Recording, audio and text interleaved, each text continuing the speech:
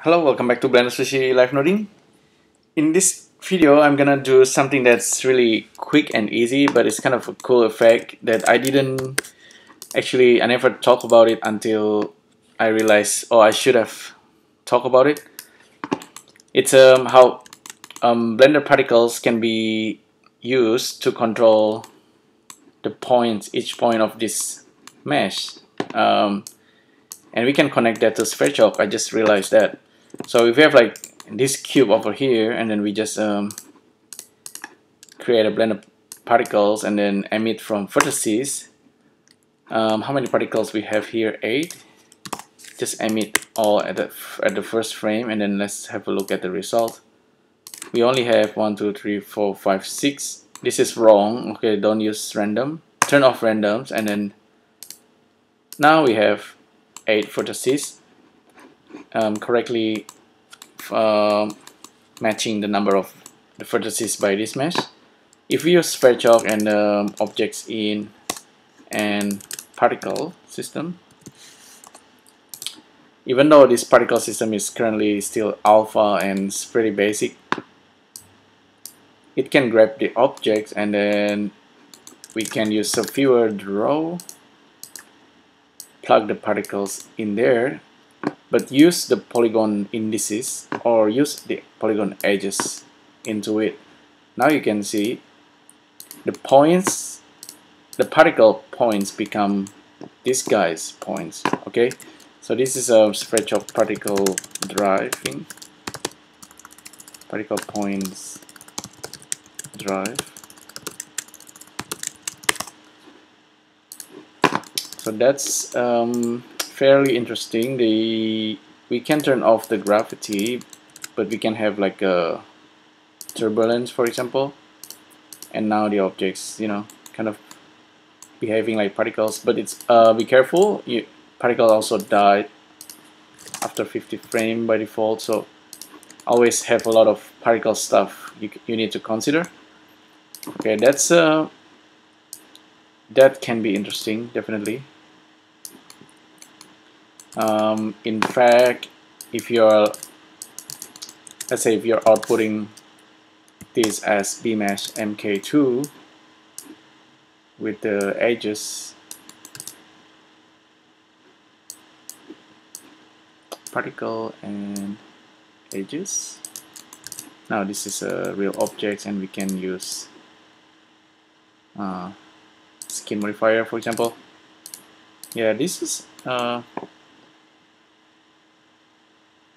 interesting. Oh, just now it died, but that's interesting. Let's keep asking for skin data. Yeah, I think that's weird. I think that thing should be on. No wonder. Anyway, that's a little bit of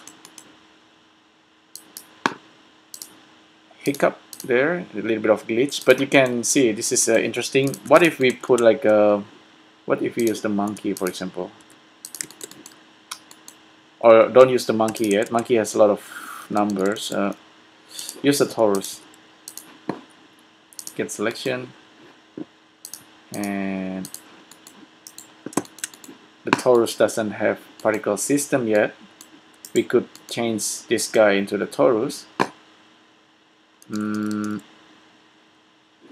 Yeah, we need some kind of proper system to do that. Maybe using animation nodes, or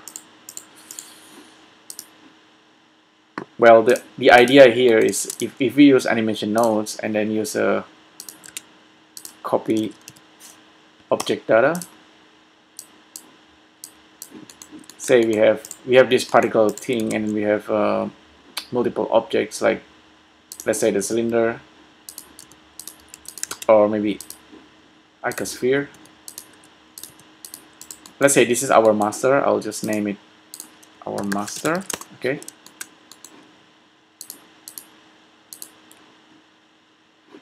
And back to Sverchok. Get our master object.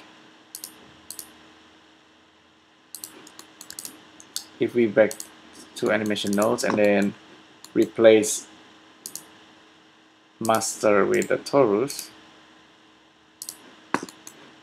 Now we have the simulations and everything working, but these guys become something else.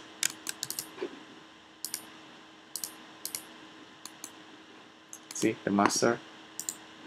Maybe we need more particles, so vertices 1202.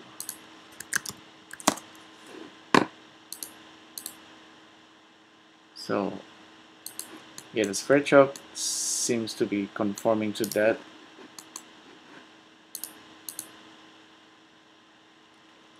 Although there looks like something funky happening there. The edges are not correct. Why is that?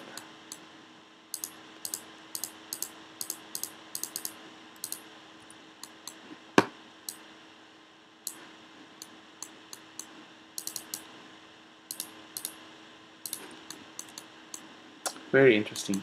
Maybe Polygon. Oh, still the same.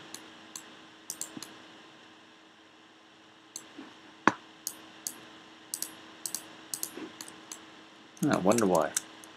So that's another potential glitch or hiccup.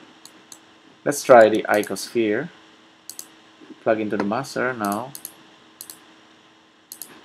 Let's check this out. Maybe I need to refresh it. Object particle system. How many points do we have? Icosphere. Icosphere have 42 vertices.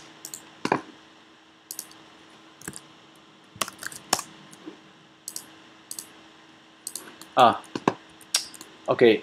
Apparently, I might have used a different number on the torus just now.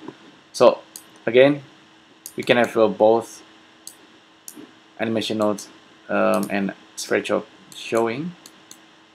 Now with this guy, I want to turn it back into torus and then refresh, and then we check the number of point of this guy. 576. Okay, so we need to always check the length, the number of vertices of this guy. Let's check.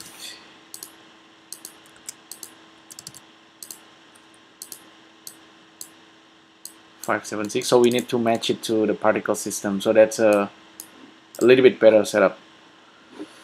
Select our master and this emission number. Copy data path. Object data. Object ID set. Objects and then particle system count.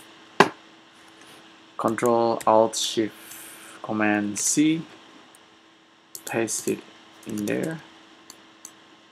So this should be pointing at the particle system. So BPBoy data particles count. Plug this guy in there and refresh.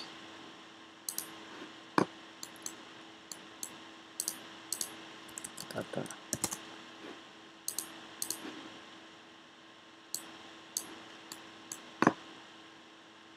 Particle settings count. Oh, maybe. Let's check it. Mesh objects has no attribute particles.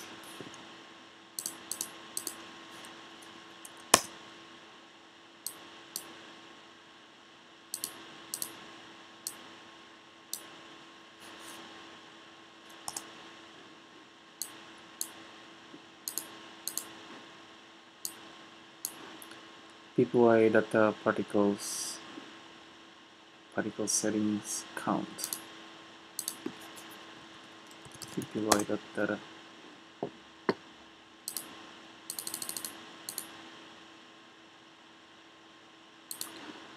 Maybe it's the modifiers.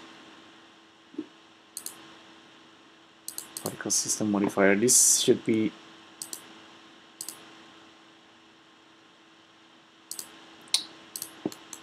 Well, anyway, the number of the vertices should match the number of particles here.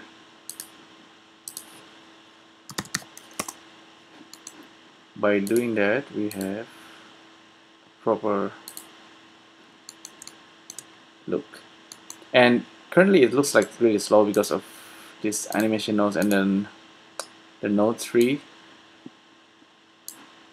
Supposedly if we just switch to full screen, it's a lot faster, just like full speed. And now the turbulence is affecting our torus.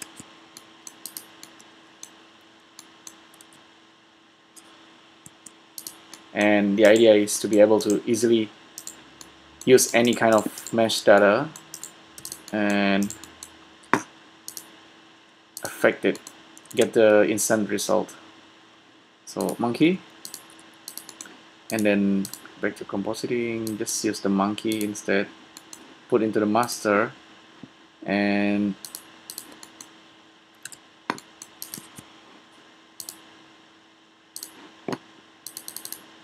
refresh. Oh, actually animation nodes is not updating. Okay, it's really weird because when the node 3 is showing and it's kind of really slow, but if I hide this, it's a little bit faster.